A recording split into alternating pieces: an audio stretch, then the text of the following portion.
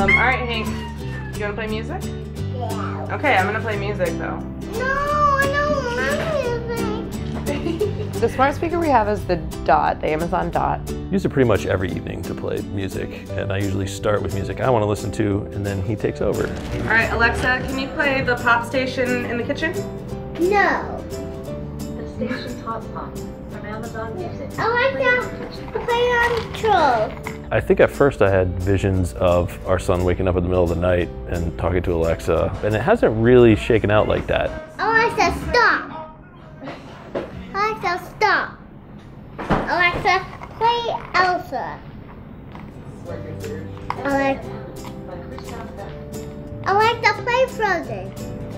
TV is a pacifier, like completely. It's like flipping a switch and your toddler turns off, which probably can't be good.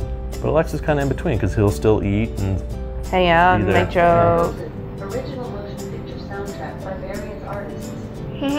Before we had our son, we used to put on headline news or CNN Yeah, or whatever every we watch more morning. TV. Let's say like, "Good morning, Robin. Let's listen to the news." Oh, that's right. That was every morning. But we stopped doing that when he was born because we just were trying to minimize the screens, and then we eventually got rid of conventional cable, I guess is what people call it. Alexa, news.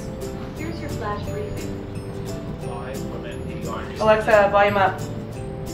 We can both participate in it if it's kind of read to us, so it's become a more and more frequent thing we use just to keeps us on task.